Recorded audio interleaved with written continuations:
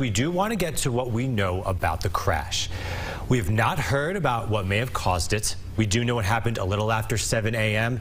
and multiple agencies are investigating tonight. Joy Wang was at the scene shortly after the crash and spoke to witnesses who just tried to help.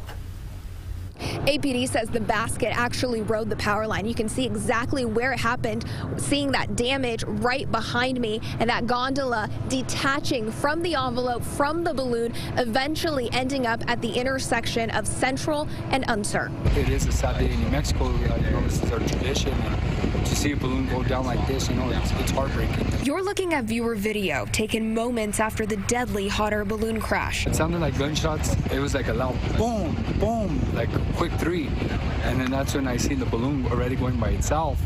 And I was like, well, where's the basket? So I figured the basket would be on this side, if anything, and sure enough, it was there. And Joshua Perez was one of a handful of witnesses who rushed to the scene. And I was just thinking, save these people, and you could just see them in the ground. No one was moving. The gondola in flames, the balloon nowhere to be found. Another guy had brought a fire extinguisher. He rushed over there, started spraying it off, and the other guy turned off the propane.